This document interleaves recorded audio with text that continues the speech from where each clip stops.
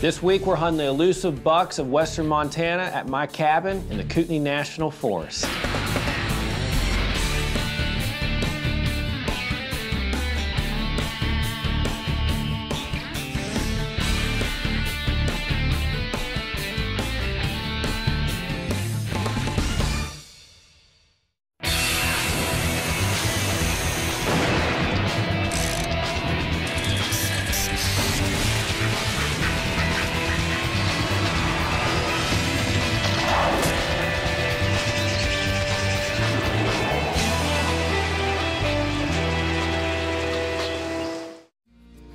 The Kootenai National Forest is 2.2 million acres. It goes all the way to the border of Idaho and all the way north to the border of British Columbia and the western corner of Montana. Some of the woods here are thick. This was the clear-cut capital of the world back in the 80s, and since then they've really shut the timber down. Being in the National Forest that's this large, that has various species and has excellent whitetail hunting, it's my favorite place to hunt whitetails. The best way to hunt in this environment is to focus on funnels. The funnel is any sort of transition or pathway in which the animals feel comfortable moving from one area to another. For example, sometimes there can be a fence line, and the fence is down in just one area, and the animals will consistently funnel to that area.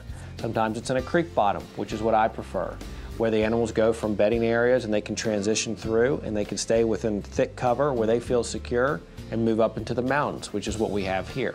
Whether you're gonna hunt in an agricultural area, an area near a city, or an area like this that is wilderness, animals will use funnels. And in my opinion, that's the way to get your animal. Our first morning out, it started snowing. We get set up. I get my tampons out, put my pee up.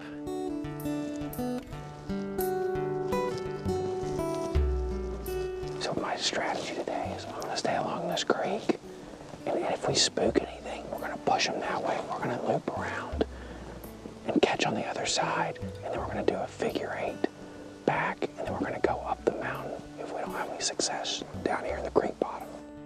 We're not sitting there for more than 2 seconds before, bam, a buck comes out. And I mean, it looks like a painting, and the snow's falling on it, and you know, he kind of looks over at us. There are about 10 different times we could have shot him, and I mean at close range, we could have shot him with a bow. And he kind of looked at us and thought, there's something wrong with those 2 idiots that are under that tree. He walked off, never saw him again. I think if he hadn't maybe been suspicious of us, he would have walked right up and smelled that damn bomb. If you're looking for a real experience, you really want to hunt in a wild place, you want a lot of country to yourself, and you want to see a lot of cool stuff, now this is the hunt. That doe that came out, she was an estrus. She stood there and peed. She went back in the woods. 2 bucks that have come out, 2 different ones. They've smelled the area and they've gone right back after her. We're gonna go down here and circle around. Now there's good snow and bad snow. There's crunchy snow, which will kill you. It's like walking on cornflakes. You got crunchy, frozen ground. Man, you're not gonna sneak up on anything. You should get into an area as early as you can and just sit down, and hopefully some new deer are gonna come through. This is one of the best places I've found for calling in deer because the ratio between bucks and does, oh, it's awesome.